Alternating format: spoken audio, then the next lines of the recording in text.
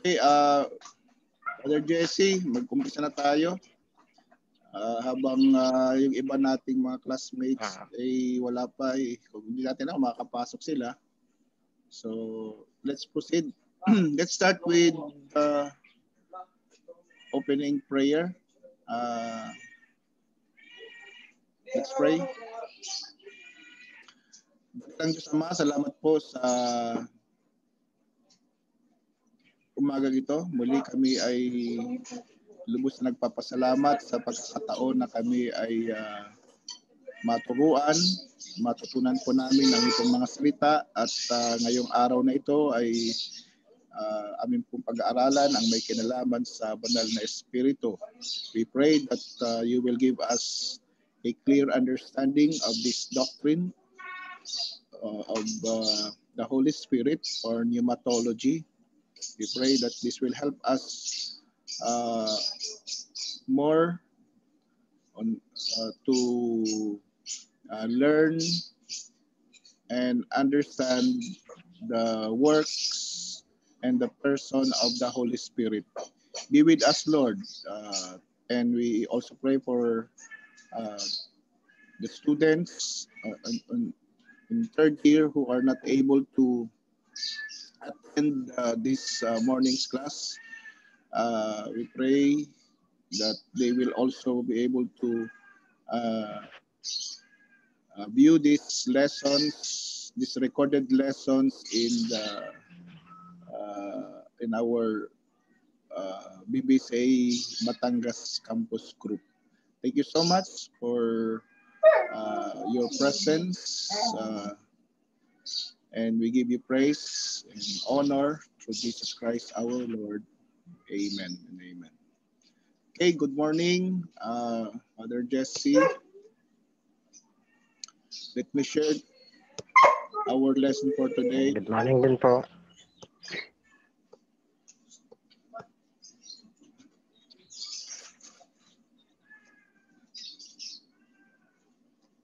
So nakikita mo na?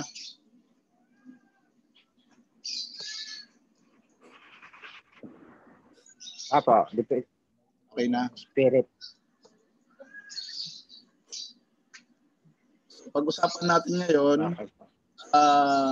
yung part nito ay na-discuss na natin last Saturday, but for the purpose of a review, ay pagsadahan ulit natin, and then Lord willing, kung may time pa tayo, pag-usapan naman natin yung role ng Holy Spirit sa buhay ni Jesus Christ.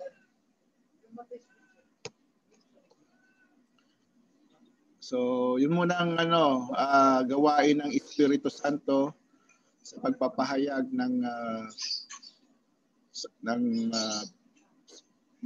salita ng Diyos na nakasulat sa Biblia. Ito yung tinatawag nating special revelation. So, by definition, sabi nga natin, ang salitang revelation ay halaw sa salitang apocalypsis, meaning to disclose or disclosure or unveiling, yung pag-aalis ng takip. God reveals to man what he could not have known. Yung hindi alam ng tao ay maaaring malaman kapag ipinahayag ito ng Diyos. Tulad ng lagi nating nababanggit, ang Diyos ay hindi maaaring makilala ng tao maliban na ang Diyos mismo ang magpahayag ng kanyang sarili sa mga tao. Unless God reveals himself to man, man can never know God. No? Hindi niya makikilala ang Diyos kahit pa sa anong relihiyon sa pumasok o kahit pa gumawa siya ng mga iba't ibang ritual para kaugnayin siya ng Diyos, hindi niya makaugnay ang Diyos maliban na ang Diyos mismo ang magpahayag ng kanyang sarili.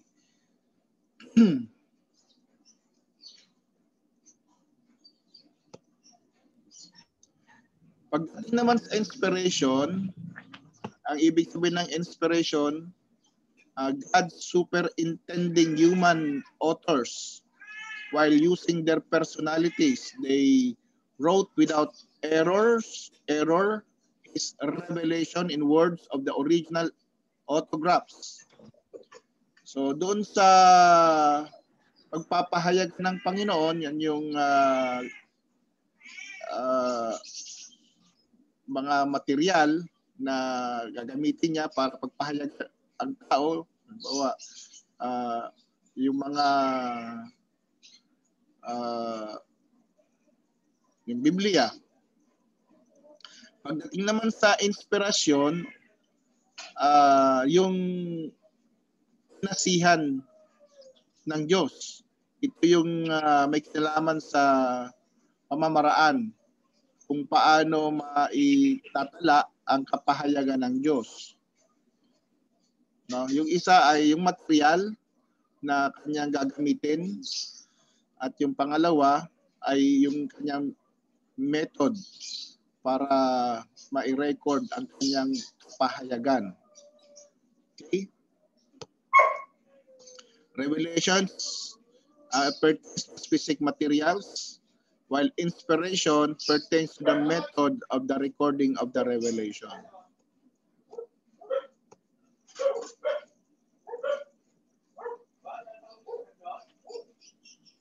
Methods. Method. Yung inspiration methods para yung revelation ng Diyos ay ma-record. Ibig sabihin itala, no? Kasi yung revelation ng Diyos ay hindi yun pa bago-bago. Yung final revelation ng Diyos, yan ay permanente. Since yan ay permanente, dapat yan ay nakasulat. Dapat yan ay naka-record. At ang recorded revelation ng Diyos ay yun na nga yung Bible. Nasa Biblia na yung recorded revelation ng Diyos. Kaya wala nang bagong revelation. Ito na sa Biblia, naka-record na doon.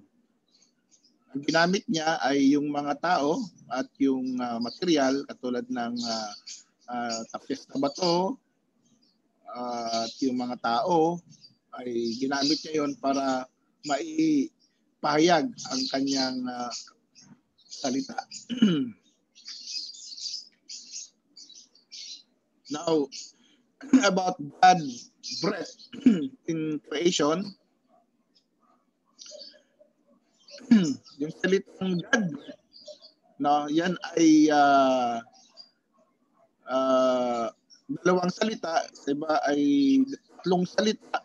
Halimbawa, nasihan ng Diyos sa Tagalog, yan ay tatlong salita. Pero sa original, yan ay isa lamang. Sa Greek, ang ginamit na salita dyan ay theonostos. Theo means God, nostos from the word spirit, no, or breath. Pag pinagsama mo yan ay God breath or theonostos. Yan yung ginamit doon sa 2 Timothy 3 verse 16. Breath out by God. Yan ang hiningahan ng Diyos. Ang lahat ng mga kasulatan ay hiningahan ng Diyos, kinasihan. Sa Tagalog, kinasihan, or to be literally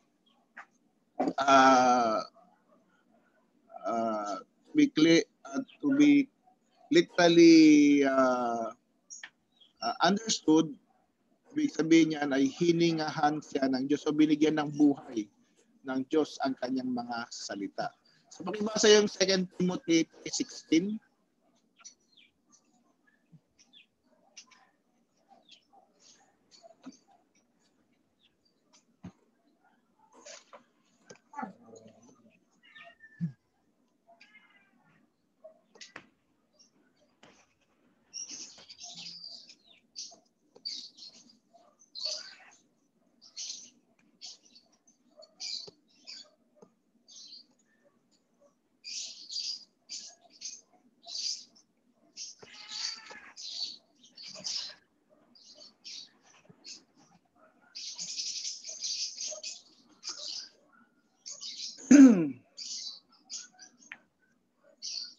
Kita mo?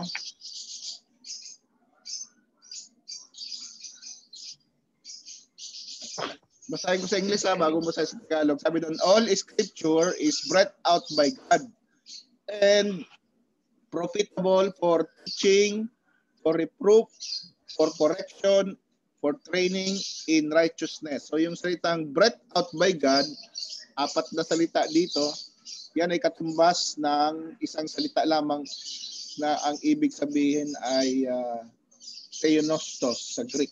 Pakibasa sa Tagalog.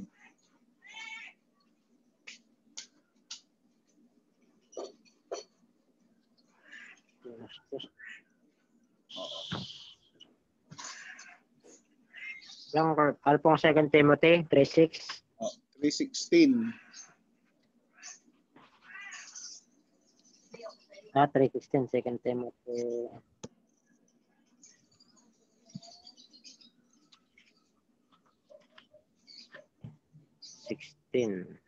Yan. Sabi po rito, lahat ng kasagutan ay kinasiyahan ng Diyos, puro ng katotohanan sa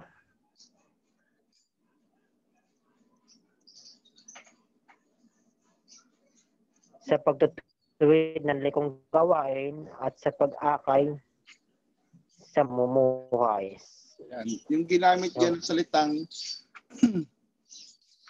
kinasihan ng Diyos, yan ay halaw sa isang salita sa Grego na ang ginamit ay theonostos. Okay? Malinaw ano? Theonostos. Apa?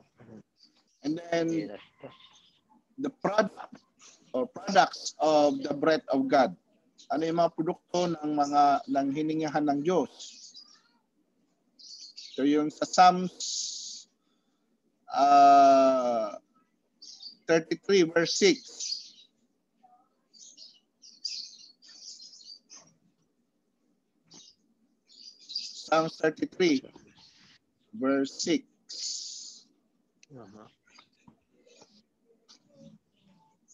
33 verse 6.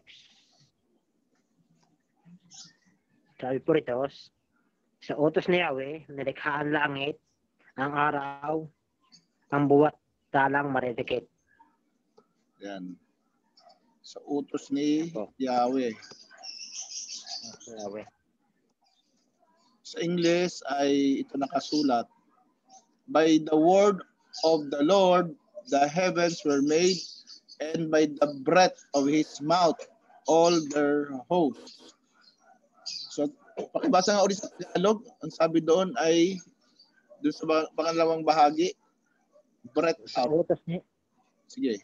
Okay.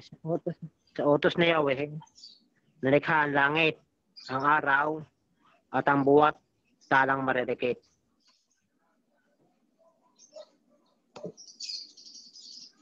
Wala sa ano no, parang hindi ko na ano yung ano yung sa Tagalog sa utos ni Yahweh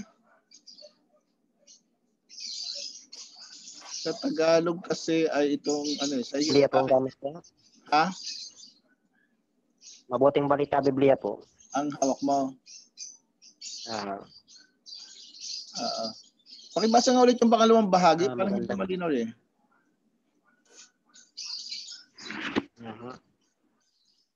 Sa utos ni Yahweh, nilikha ang langit, ang araw, ang buwat, talang maridikit. Hindi ano no, hindi talaga malinaw doon yung ano, yung salitang breath no, yung hininga ng Diyos. Dito sa ano, sa salin ng Tagalog na ang sabi dito, sa pamagitan ng salita ng Panginoon ay nayari ang mga langit at lahat ng natatanaw roon ay sa pamamagitan ng hinga ng kanyang bibig. Wala yung sa pamamagitan ng hinga ng kanyang bibig. So, yan kasi ay hindi masyado. Taglis po ito. Oo, yung pagkakasali niya ay taglis po ito. Ano sabi po sa anong nakalagay sa English? Ang sabi po sa English ay The Lord created the heaven by His command, the sun, moon, and stars by His spoken word. Wala pa rin sa ano eh. Good News Bible siguro yung ano niyan, English din ano.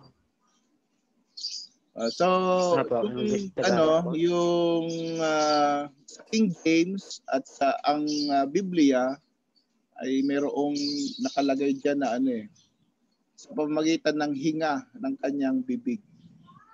So, kumbaga parang sa creation tama ang Panginoon doon. Okay? And then so kaya maganda rin minsan yung ano, yung tamang salin ng Biblia kasi lalo niya nagdodoktrina tayo, medyo may mga salita na kinakailangan na mapansin natin. Yung mga paraphrase Bible hindi masyadong hindi masyadong nailalagay yon kasi ang kinukuha nila ay yung ano nag-a-adjust sila doon sa katulad niyan sa Psalms, mag-a-adjust sila doon sa paggawa ng tinutugma nila yung rhyme ba? Nira-rhyme kasi nila yun eh. Okay. So doon sa sa paglikha ng Diyos sa langit at sa lahat ng mga nandoon ay sa pamamagitan ng hininga ng Diyos, no? Ibig sabihin may bahagi ang espiritu doon sa paglikha sa lahat ng mga nasa kalawakan. It assured the production of His written word. So kung paanong sa paglikha doon sa mga kalawakan at mga bituin at lahat ng mga sabi doon marikit na mga sa Tagalog binasa marikit na mga nilalang sa kalangitan ay maging sa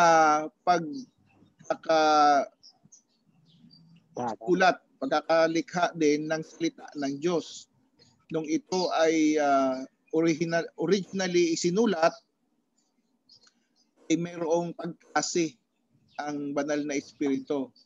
Yung paggawa sa Biblia ay may bahagi doon na malaki ang banal na Espiritu Santo para ito ay mabuo. So hindi ito masasabi natin basta lang ginawa ng tao. Ang Biblia ay mayroong divine inspiration. Mayroong gawa ang Diyos sa Biblia. Hindi ito normal na bagay o hindi siya isang isang simpleng bagay lamang or ordinaryong bagay, kundi ito ay isang mahiwaga at sa pamamagitan makapangyarihang gawa ng banal na espiritu. Hiningahan ito ng Diyos, binigyan ito ng buhay. Okay?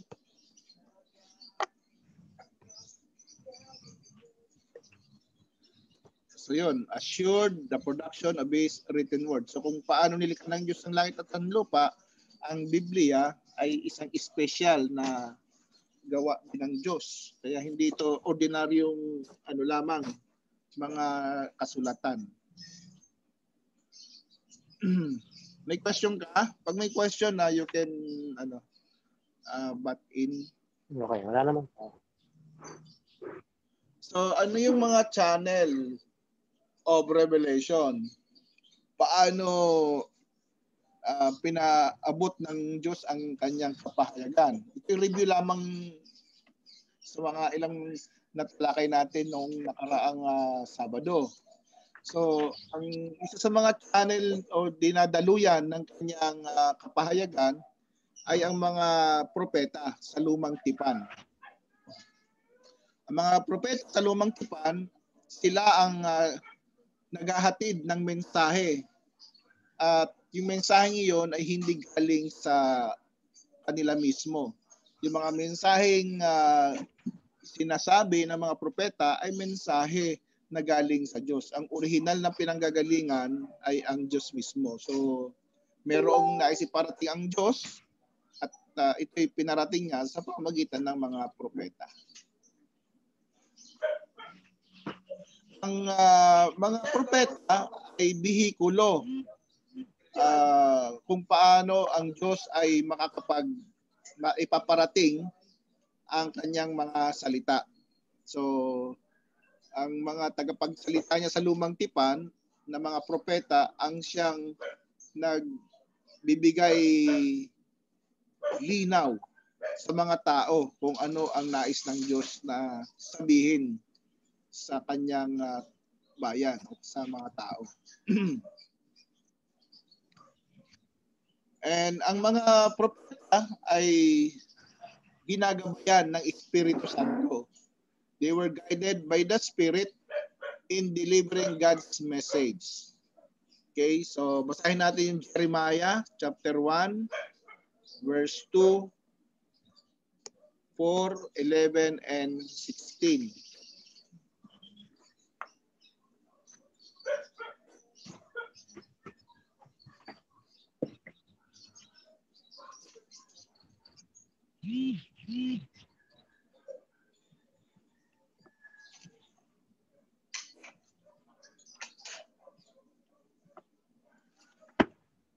Jeremiah.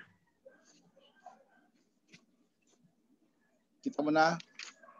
Chapter 1. Basahin ko sa English. Verse 2. Ang sabi dyan ay ito. To whom the word of the Lord came in the days of Josiah, the son of Amon, king of Judah, in the 13th year of his reign. Verse 4. Now the word of the Lord came to me, saying, so ang nagsasalita dito ay si Jeremiah, at sabi niya, ang salita ng Diyos ay dumating sa kanya. And then verse 11, the word of the Lord came to me, saying, what do you see, Jeremiah? And I said, I see a rod of an almond tree. So yung salita ng Diyos ay pinarating niya sa kanyang mga piniling mga propeta o tagapagsalita. And then verse 17, now gird up your loins and arise and speak to them all which I command you. Do not be dismayed before them, for I will dismay you before them. So mayroong mga katulad niyan, may mga instruction ng Diyos sa mga tao o kaya sa kanyang bayan, at yung mga propeta katulad ni Jeremiah ang siyang inutusan ng Diyos para iparating ang kanyang mensahe, ang kanyang mga nais sa tao. At ngayon, ito'y na-record na. Ang banal na espiritu ang siyang gumagawa dito, no, sa mga propeta.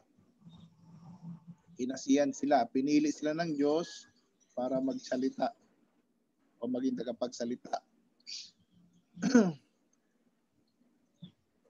So bukod sa mga propeta, ang Diyos o ang kapahayagan ng Diyos ay mismong ang banal na espiritu ang siyang naging gabay upang maisulat o maitala, ma-record yung mga piniling salita lang, mga piniling kapahayagan ng Diyos, no? Sa 1 Peter chapter 1 verse 21, sila'y pinatnubayan ng Espiritu Santo. Pakibasa.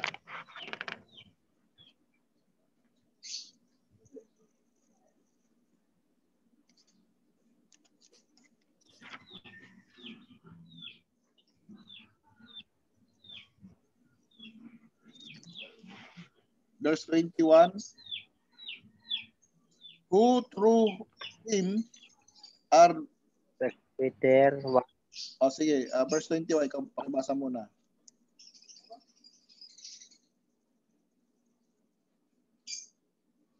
Ako muna, basahin ko muna. Who through him are believers in God, who raised him from 1:21.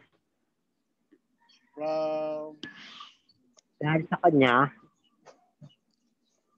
kanya nanalig kayo sa Diyos na sa kanya'y muling bumuhay at nagparangal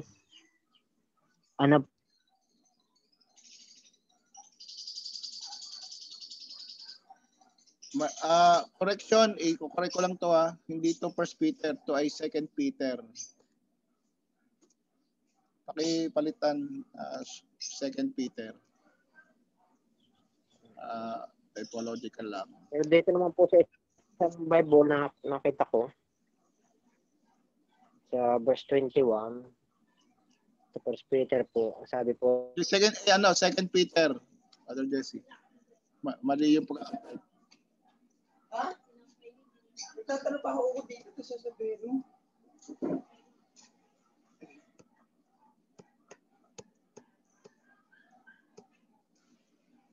2 Peter 1:21.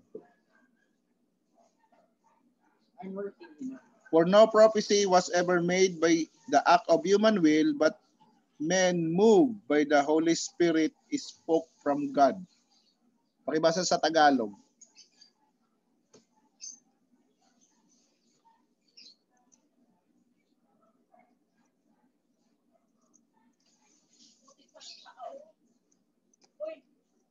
Second Peter chapter 1 verse 21.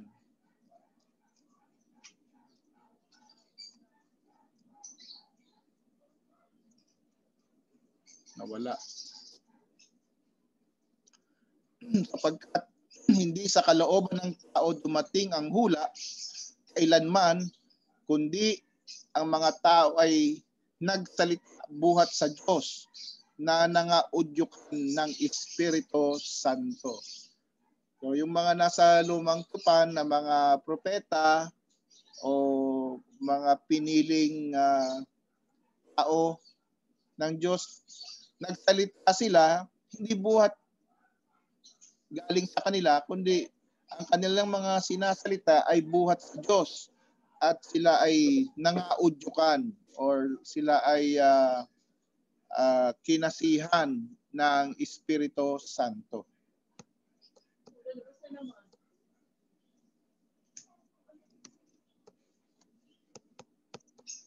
Okay. And then si David, no? Si David sa 2 Samuel 23 verse 2. Paano siya ay ginabayan din ng Espiritu Santo sa 2 Samuel chapter 23 verse 2. Sabi diyan, the Spirit of the Lord spoke by me and His word was on my tongue. So these are the last words of David, no? Ito yung last song ni David. At ang sabi nga niya sa verse 2, the Spirit of the Lord spoke by me. So si David ay nung kanyang sinusulat ang kanyang huling awit, ang Espiritu Santo ang nangusap sa kanya.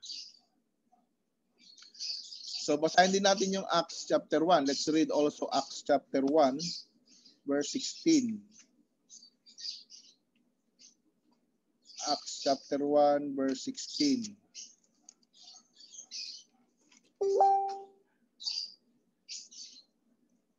Brethren, ito yung pagpili ng mga apostol sa magiging kapalit ni Judas. Nung mamatay si Judas kasi, yung 12 apostles ay nabawasan ng isa. At kinakailangan mapunuan yung isa dahil 12 yung pinili ng Panginoon. Nagpakamatay si Judas . So ngayon, pumili sila ng kapalit ni Judas at pumili sila ayon sa patnubay ng Espiritu. Makita natin dito sa verse 16, Brethren, the scripture had to be fulfilled, which the Holy Spirit foretold by the mouth of David concerning Judas, who became a guide to those who arrested Jesus. So, yung kapalit ni Judas ay walang iba kundi si Matias. So, ang Holy Spirit mismo ang siyang nangusap kay David. Kinumpirma yan. Ang Holy Spirit mismo ang nangusap kay David patungkol kay Judas. And then chapter 4 by verse 25. 25, sabi dito ay, who by the Holy Spirit, through the mouth of our father David, your servant said, why did the Gentiles rage and the people devise futile things? So, there are a lot of scripture references to support that the Holy Spirit have spoken to David, no? Yung mga sinasalita ni David, hindi lahat, no, na sinasalita ni David ay sinasalita ng Holy Spirit. There are only some part of his life where the Holy Spirit have spoken through David. And then aside from David, the Holy Spirit also revealed the Word of God through Ezekiel. Okay? Basa natin ito si Ezekiel.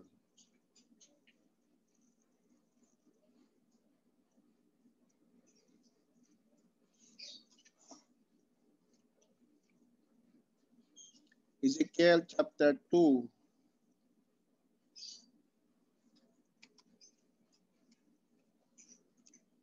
Verse 2.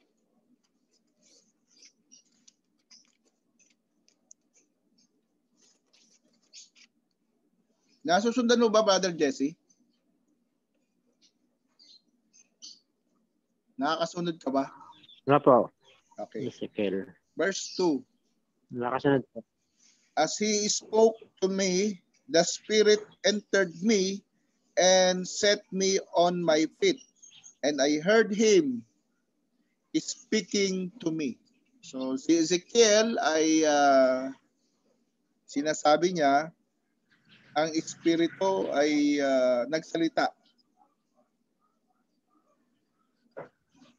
sa pamamagitan niya.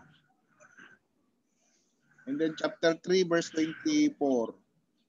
Chapter 3 verse 24. So, basahin natin itong mga scripture references natin because this is the Word of God inspired by the Spirit.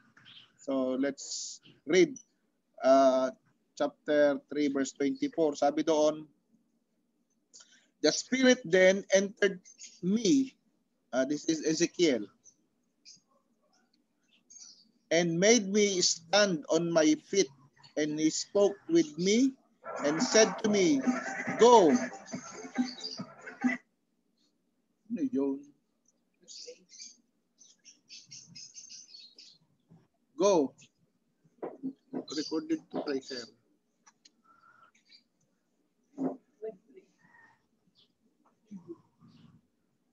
Ayan, sabi dito, the Spirit then entered me and made me stand on my feet, and he spoke with me and said to me, go, shut yourself up in your house. So again, yung Holy Spirit, nagsalita na naman sa pamamagitan ni Ezekiel, is in chapter 8, verse 3.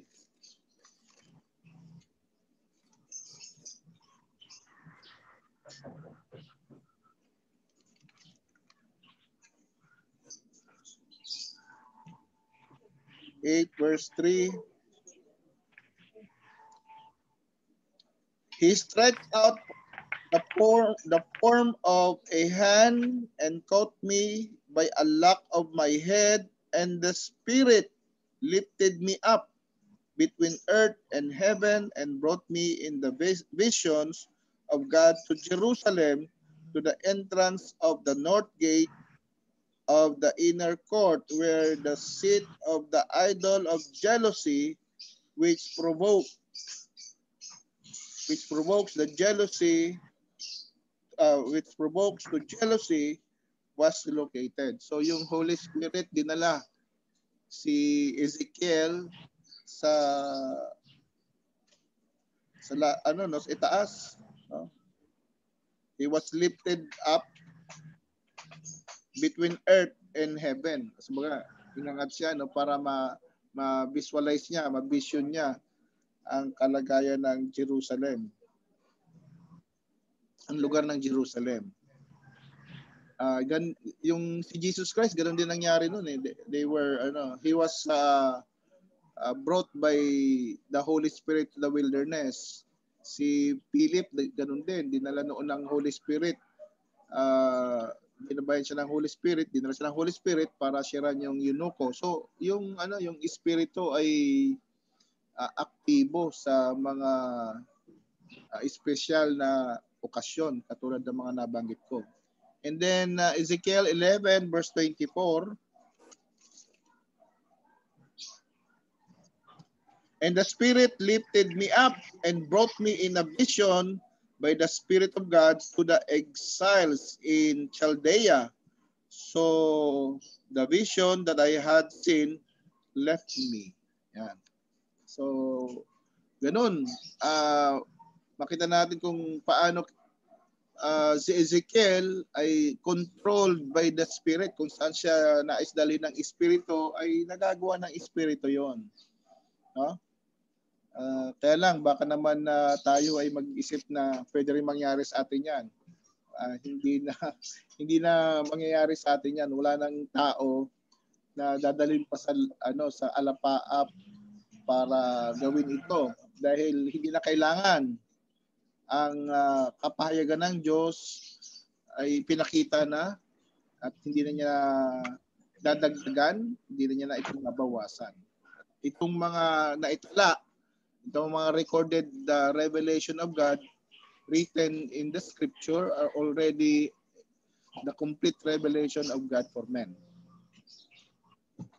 And that was the Holy Spirit who was active, no, in carrying the complete revelation through these people, no, these chosen people. Ginamit sila ng Panginoon para ang kanyang mga salita ay maitala. So we're done with the channel of revelation. Now let's talk about methods of revelation. So yung method ng kanyang revelation ay through spoken word. Na-discuss natin ito nakaraan, kaya lang medyo na natin dahil may mga pangyayari na napasama kasi si Pastor noong, kaya medyo napabilis tayo. But let's review again spoken word, no? So yung method ng Diyos ay una sa pamagitan ng mga direktang salita niya. Makita natin yan sa Genesis chapter 18. Basahin natin Genesis 18. Nakara kasi di ba napasama sa natin yung second year, first year. Kaya medyo napabilis tayo. Pero I would like to give more emphasis on this. Kasi mahalaga yung ginagawa ng Espiritu o ginawa ng Espiritu at ginagawa ng Espiritu sa kanyang mga salita ng Diyos. Genesis 18. Ito yung kinausap ng Diyos si Abraham. Verse 13.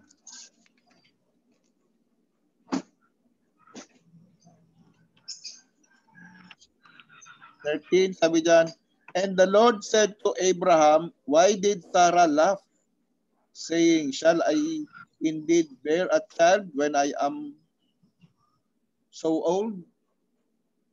Verse 17,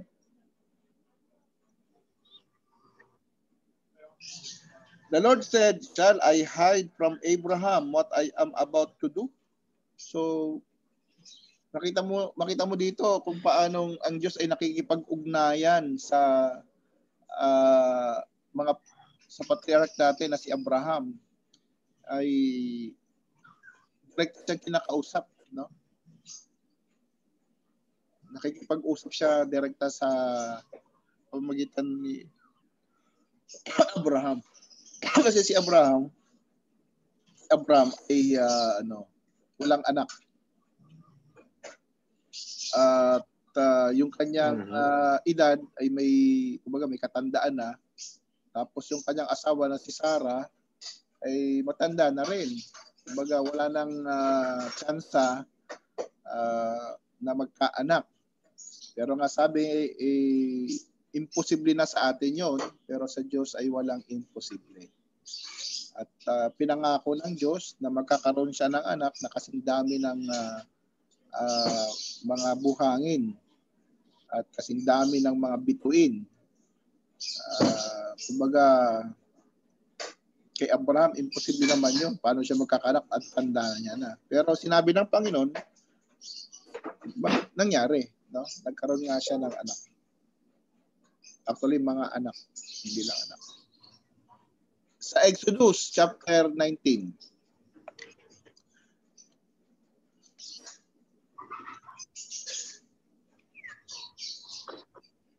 Yung kanyang mga salita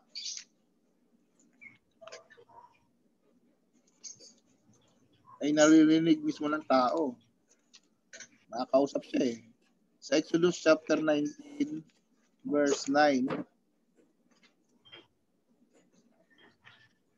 the Lord said to Moses, behold, I will come to you in a thick cloud, so that the people may hear when I speak with you and may also believe in you forever. Then Moses told the words of the people to the Lord.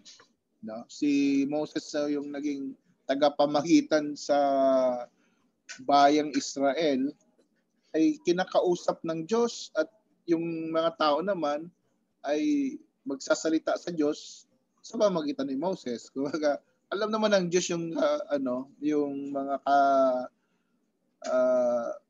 kalagayan ng mga tao, pero kinakailangan mag-communicate ang Diyos sa tao at ang tayo mag-communicate sa Diyos. At sa lumang tipan, sa panahon ni Moses, siya naging tagapamagitan sa Diyos at sa bayang Israel. Then chapter 20, tingnan natin. Ito yung pagsulat mismo ng Diyos. Mismo ang Diyos ang sumulat ng 10 utos. Exodus chapter 20 verse 1 and the following. Then God spoke all these words, saying, I am the Lord your God, who brought you out of the land of Egypt, out of the house of slavery. You shall have no other gods before me. You shall not make yourself an idol or any likeness of what is in heaven above, or on the earth beneath, or in the water under the earth. You shall not worship them or serve them, for I, the Lord your God, am a jealous God, visiting the iniquity of the fathers on the children, on the third and the fourth generations of those who hate me, but showing loving kindness to thousands, to those who love me and keep my commandments. You shall not take the name of the Lord your God in vain, for the Lord will not leave him unpunished who takes his name in vain. Remember the Sabbath day to keep it holy. 6 days you shall labor and do all your work, but the seventh day is a Sabbath of the Lord your God. In it you shall not do any work, you or your son on your or your daughter, your male or your female servant, or your cattle, or your sojourner who stays with you.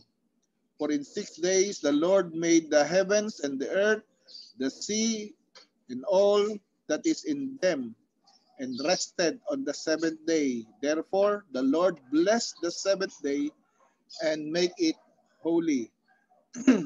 Then verse 12, honor your father and your mother, that your days may be prolonged in the land which the Lord your God gives you. You shall not murder. You shall not commit adultery. You shall not steal. You shall not bear false witness against your neighbor. You shall not covet your neighbor's house. You shall not covet your neighbor's wife, or his male servant, or his female servant, or his ox, or his donkey, or anything that belongs to your neighbor. So these are the 10 commandments written by God, and what it was spoken to Moses.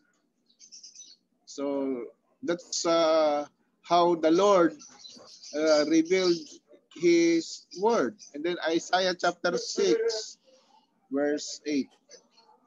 Isaiah chapter 6 verse 8.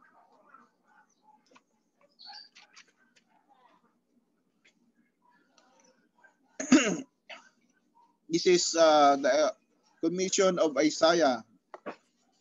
Isaiah was chosen by God to be his spokesperson, maging tagapagsalita ng Diyos.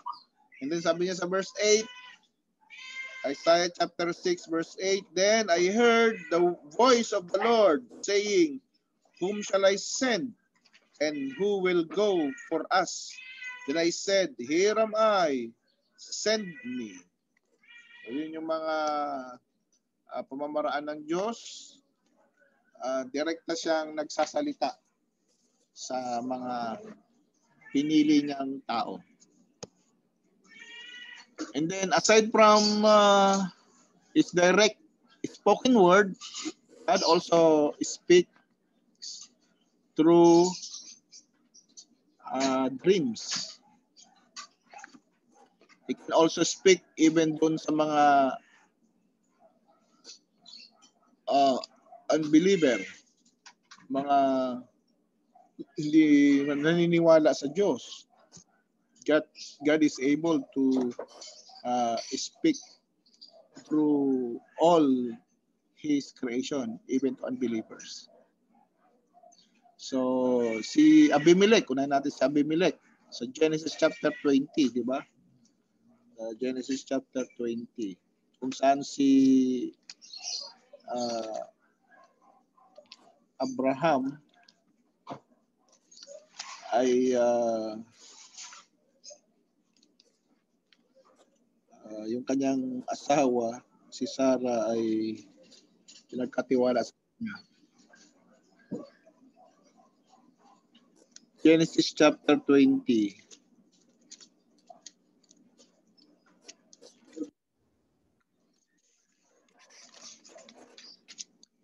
Verse 3. But God came to Abimelech in a dream at the night and said to him, behold, you are a dead man because of the woman whom you have taken, for she is married. So yun, si Lord ay nakipag-usap sa isang hindi mananampalataya kay Abimelech, at ito sa pamamagitan ng naginip. At bukod pa diyan, nakipag-ugnayan din siya sa kay Nebuchadnezzar, no?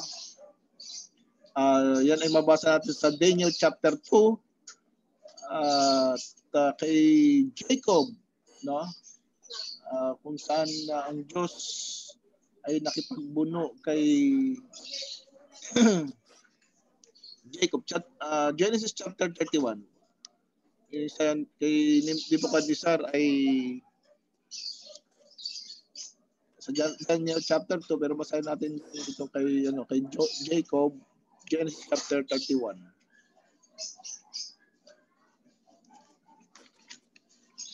Verses 10 to 13.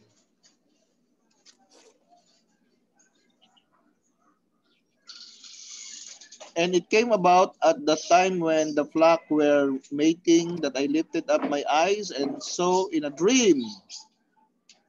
And behold, so this is Jacob.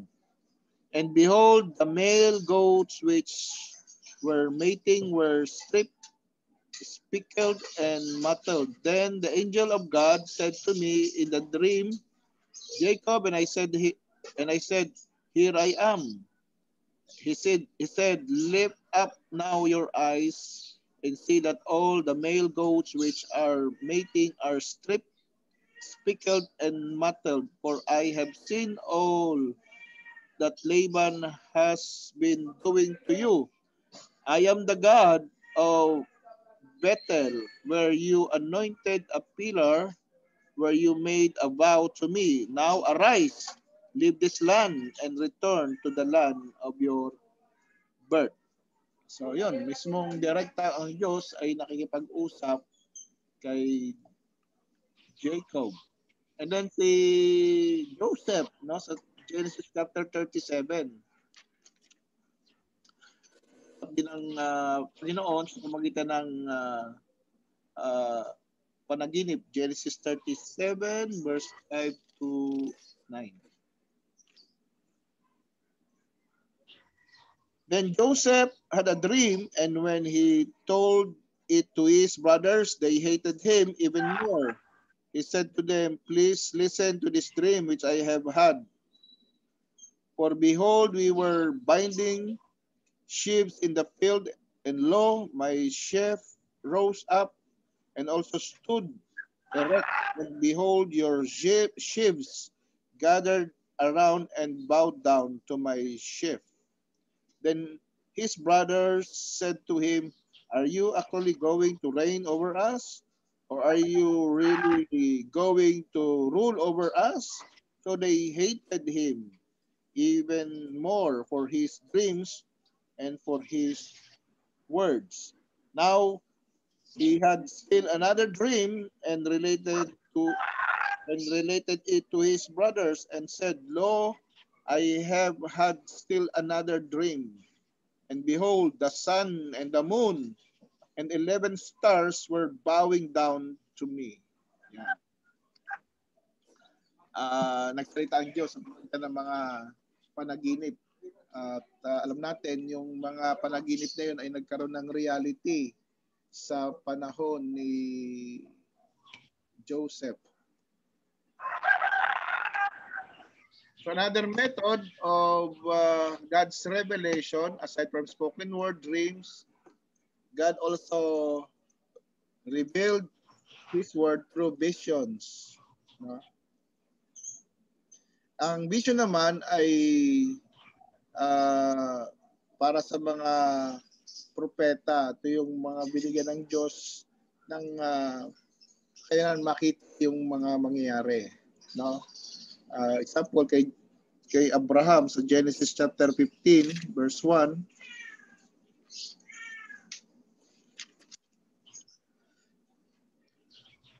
After these things, the word of the Lord came to Abraham in a vision, saying, Do not fear, Abraham, I am a shield to you. Your reward shall be a very great. Sa Ezekiel chapter 1, binasa natin kanina. And then Daniel.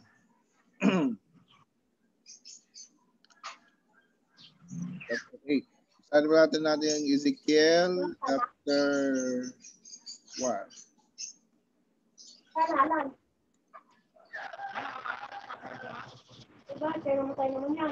Now it came about in the 30th year, in the 30th year, on the 5th day of the 4th month, while I was by the river Shebar among the exiles, the heavens were opened, and I saw visions of God.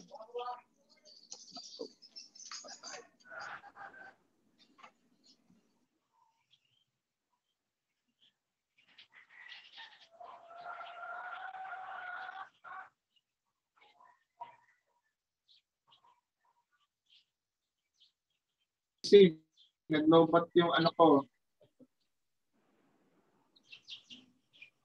Nabigay po ba ka, Brother Jesse?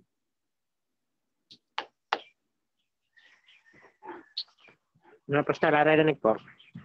Narinig.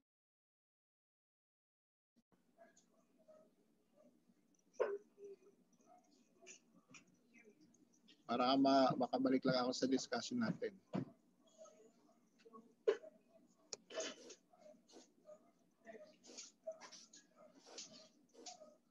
Naglobat ako eh.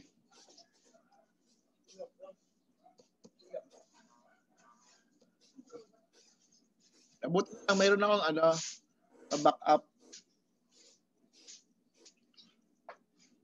Lobat yung laptop. Pero nakasabay ka ba doon sa sa sinishare kong topic natin?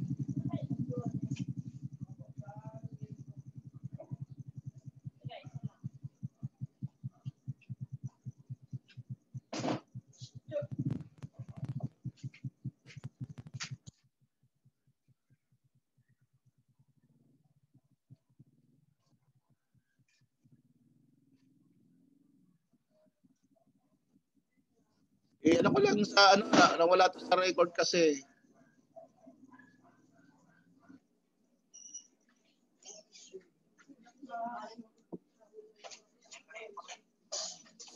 Genesis chapter 8.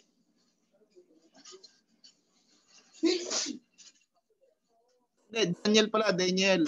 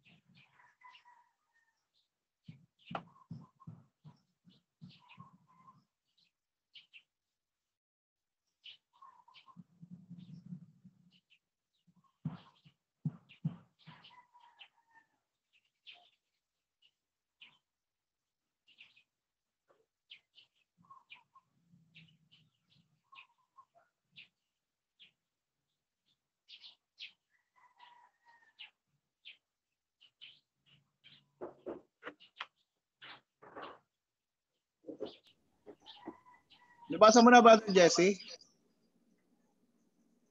Opo, 8:1. Pakibasa.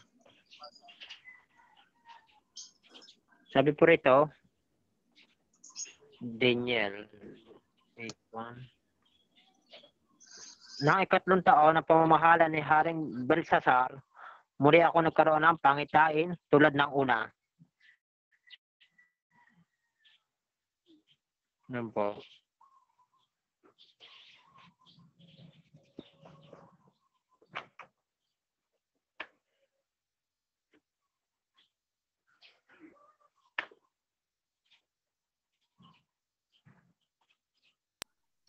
Si Daniel ay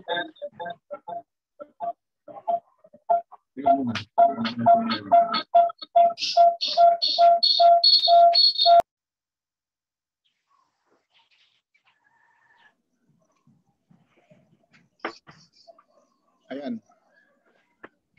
Dinig ba ako, ba Jesse?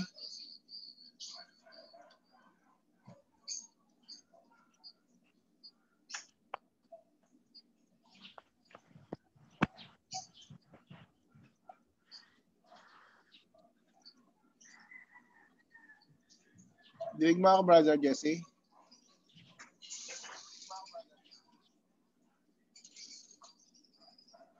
Apo. Narinig ko, mahina nga lang po. Mahina.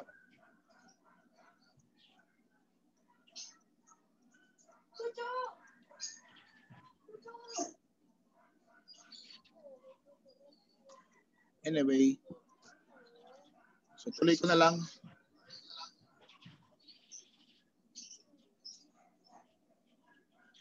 And then, si Lord ay nagsasalita rin sa pamagitan ng tinatawag nating theophanies. Naalala ba ibig sabihin ng theophanies?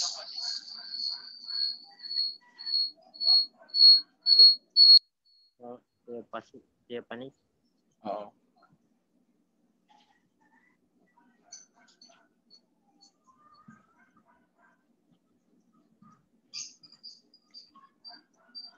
Naalala mo ibig sabihin ng theophanies?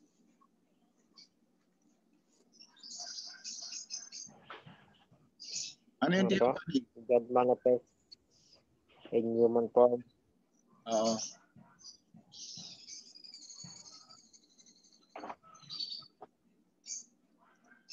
Yung theophanies ay yung bago si Jesus Christ nagkasawang tao, ang Diyos ay nagpapakita na sa mga tao. Katulad sa panahon ni Abraham, ang Diyos ay nagpakita kay Abraham at Daniel. Yung Daniel, yung Son of Man. Kasama doon sa pakibasa na yung Daniel 6:22.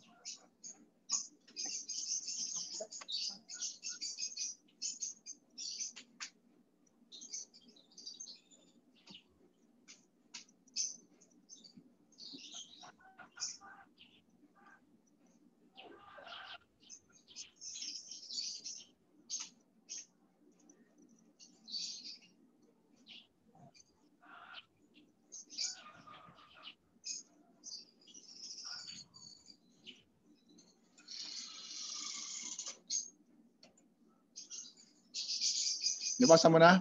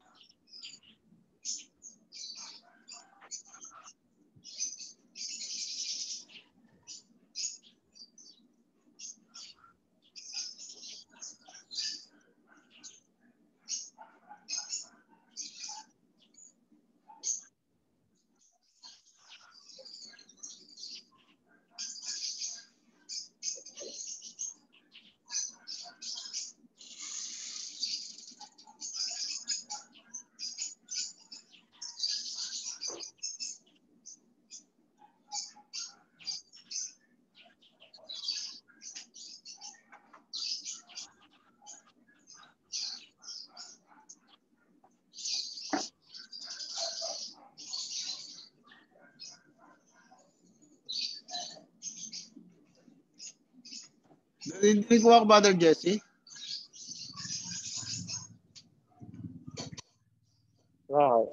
Mahina ko na po, chapi-chapi. Ano ba? Nabasa mo na yung, pakibasa yung Daniel chapter 6. 6:22. Oo.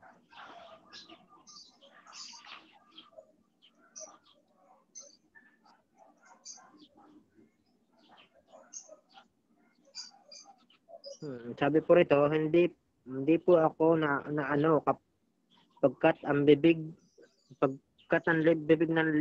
ng mga leon ay pinatikom ng mga anghel na sinugo ng aking Diyos. Ginawa po niya ito pagkat alam niyang wala akong kasalanan nagagawang masama laban sa inyo. Yan. So yung mga binabanggit na anghel ng Panginoon or angel of the Lord, yan yung tinatawag natin na theophanies. No? Theophanies. Yung pagkakatawang yung mga angel of the Lord na yon, yan yung mga tinatawag natin theophanies. God manifested himself in human form. Ito yung mga special na pagkakataon lamang, hindi palagi. No? Nilalapit ko na lang po ang bibig. Nilalapit ko na lang ang bibig po sa may speaker para nadidinig ko naman yung marinig po. dinig naman. Okay, with regards to inspiration or theonostos of the Old Testament, Old Testament writers were conscious that the Spirit guided their writings. Kapag sila'y nagsusulat sa lumang tipan, ay ang mga sinusulat nila, alam nila yon, pero nandun din yung patnubay ng Espiritu sa kanila. Pakibasa yung 2 Samuel chapter 23.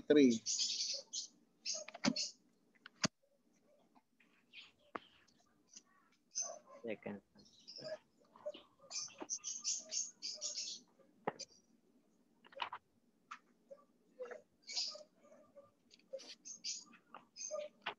Verse 2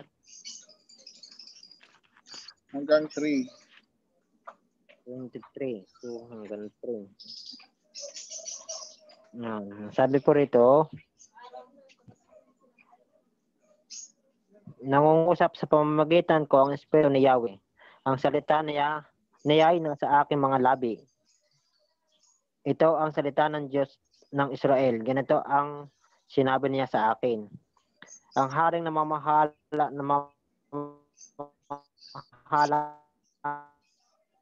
ang may katarungan at yun po. Ayun. Yan yung ang Diyos ay nangungusap sa mga nagsusulat, nagsulat ng salita ng Diyos, at sila ay conscious sila. Alam nila yung kanilang ginagawa, pero they were guided by the Holy Spirit.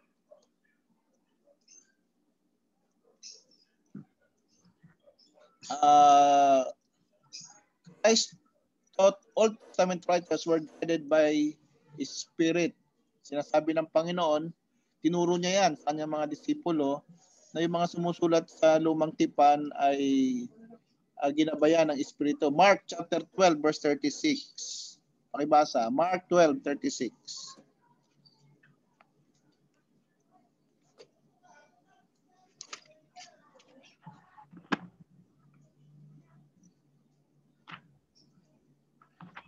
Yung sinabi niya kay David.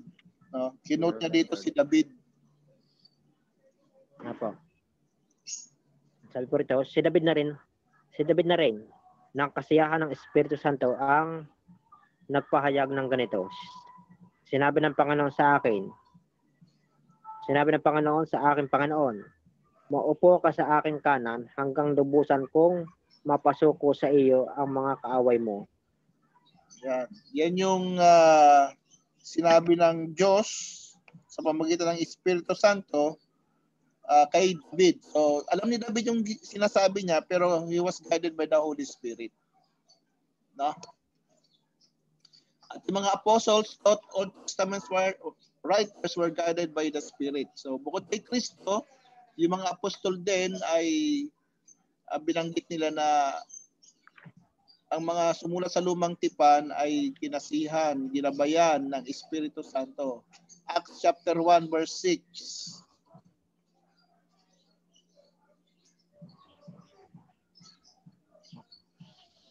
Gawa.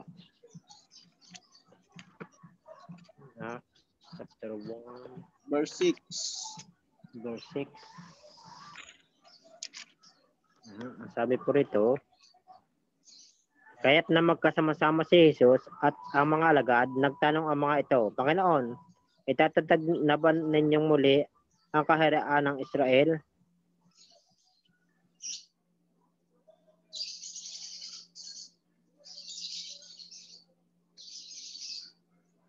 And then Acts 4:20 ano yan?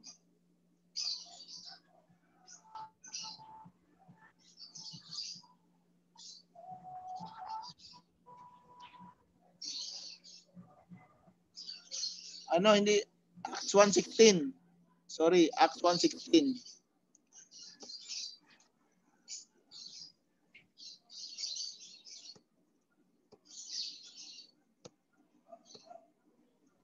Acts 1:16.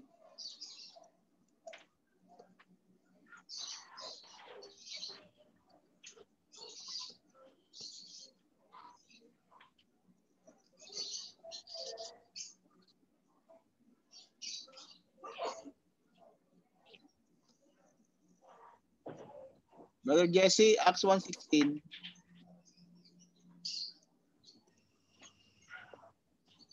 Acts 1:15 po. Oo. 15. Makalipas ang ilang araw, nagtipon ang may 120 kapatid. Tumindig sa harapan nila si Pedro at nagsalita.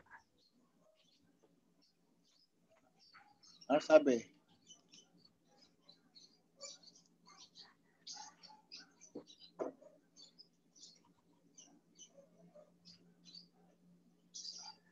Verse 16. 1:16. 16 po. Chapter 1, verse 16. Ang sabi po. Mark? Hindi, Acts 1:16. Gawa. Okay po. Gawa. Mga kapatid, kailangan matupad ang nasa saad sa kasulatan na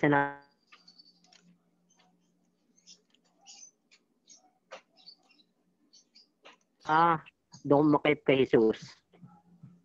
Ayun. So, yung mga nakasulat sa kasulatan ay yan ay batay doon sa patnubay ng Espiritu Santo. Yan ay nagkaroon ng katuparan. And then Acts 4:24.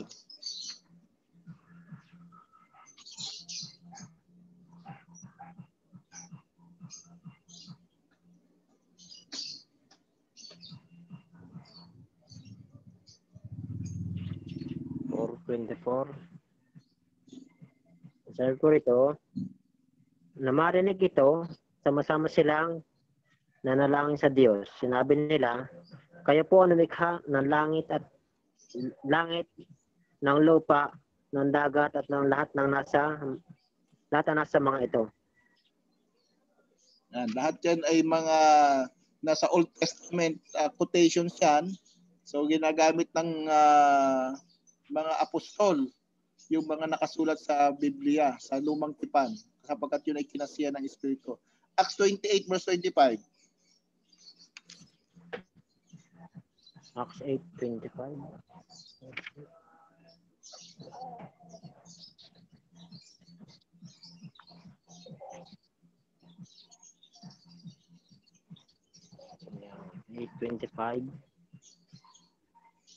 Bumalik sa Jerusalem sina Pedro at Juan. Pagkatapos, magpatotoo at mga aral ng salita ng Panginoon sa lungsod ng Samaria. Chapter 28. At sa maraming nayon 28 verse ng 28. Samaria. Pa? Chapter 28. 28. 8:20. 28. Verse 25. 20 po? 28. Na po. Yung pinakadulo na. 28. 8. Hindi, 28. Acts 28. Yan, verse 25. Verse 25. Yun. Kaya't nang hindi sila magkaisa, sila umalis. Pagkatapos ni Pablo ng ganitong pangungusap, tama ang sinabi ng Espiritu Santo sa inyong mga ninuno sa pamamagitan ng propetang si Isaias. Ayan. So, yung mga apostol ay ginagamit nila yung mga kasulatan, yung lumang tipan bilang katibayan na talaga ito ay kinasihan ng Diyos. Kaya sabi ni Pablo, lahat ng kasulatan ay kinasihan ng Diyos sa lumang tipan. Apo. So, ito, pakikopya mo na lang ito. Wala po sa screen. Wala sa screen. I-ano ko. Wala pala sa screen.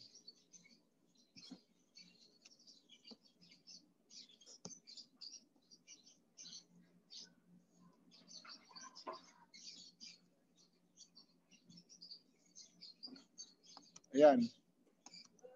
Ay siya, mali.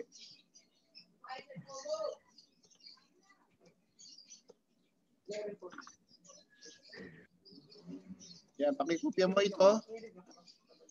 Discuss ulit natin next meeting.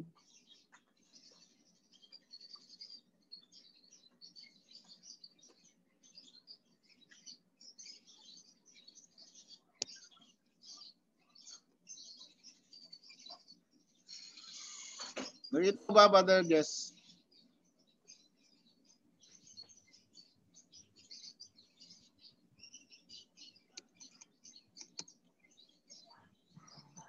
Brother Jesse, nakikita mo ba?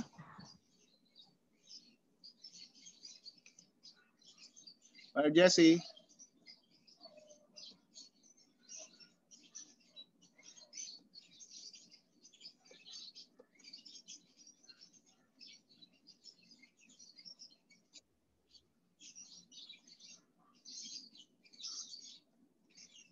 Nawala.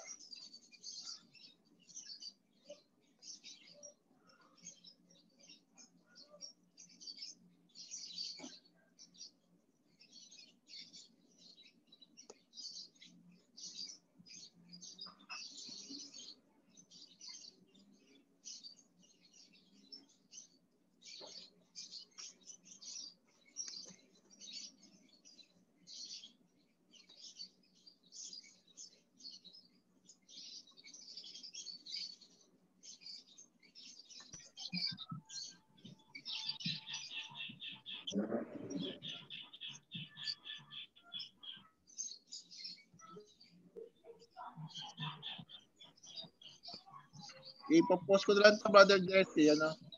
Nakopyahin mo na lang sa sa Facebook. Apo. Nawawala lang po yung aking connection. Oo nga eh. Nawala ka bigla eh.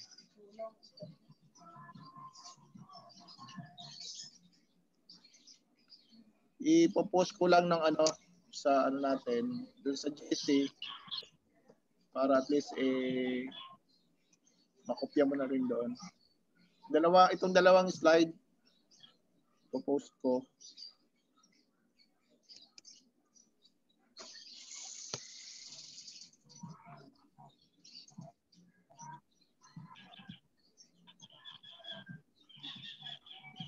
Nakita mo ba? Ipopost ko to sa sa DC natin. Aha. Pinost ko ngayon eh. Sa ko para makita rin ng ibang mga classmate kung ano yung mga business natin.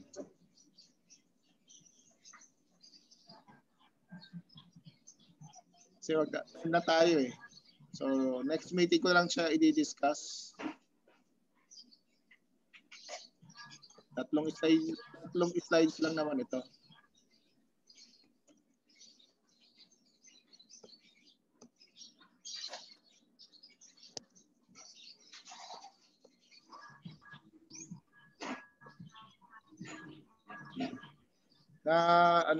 Nakikita mo. Ipo-post ko to sa sa group chat natin para at least ma-review mo at makita rin ng iba nating classmate. Second year.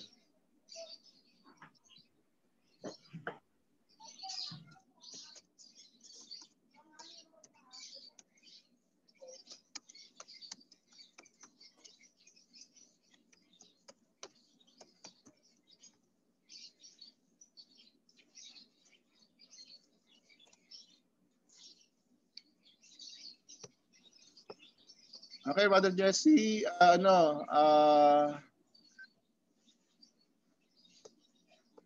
ituloy ko na lang itong ating discussion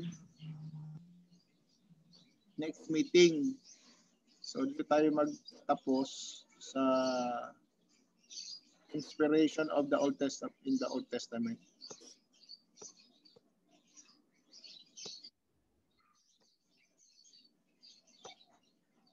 Tapos didiscuss ko ulit yung inspiration.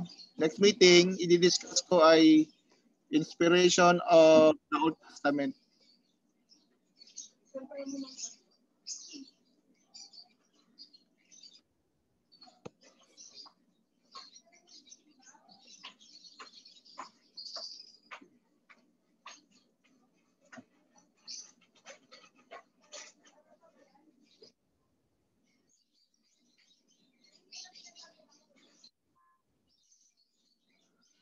Discuss ko to sa next meeting yung inspiration in the Old Testament of yung work ng Holy Spirit sa Old Testament. Brother Jesse?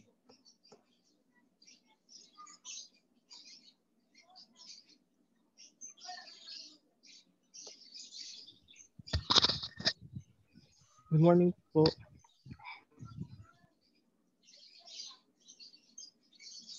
Hello, kay Pastor Nong na kayo, di ba?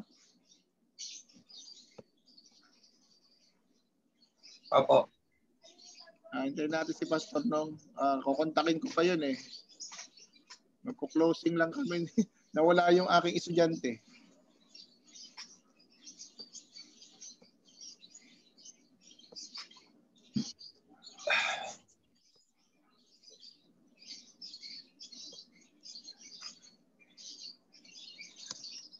Malinaw po. Hello po. Palinaw yung iba pala sa iba.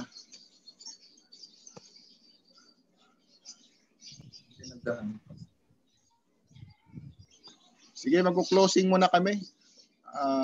Closing prayer lang kami. Tapos kay Pastor Nong na kayo. Let me close in prayer. Panginoon, salamat sa mga natutunan namin ngayon about pneumatology. Thank you for giving us a clear understanding of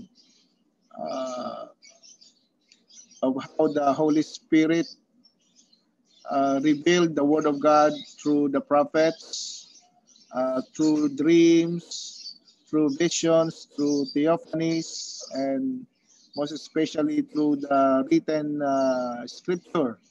Thank you so much for giving us this wonderful knowledge about the Holy Spirit. We pray that some of our classmates who are not with us will be able also to access about these teachings. We entrust to you the rest of our time in BBCA, and may you also grant more wisdom and understanding to all the students this day. All these things we ask and pray for the glory of your name. In Jesus' name, amen.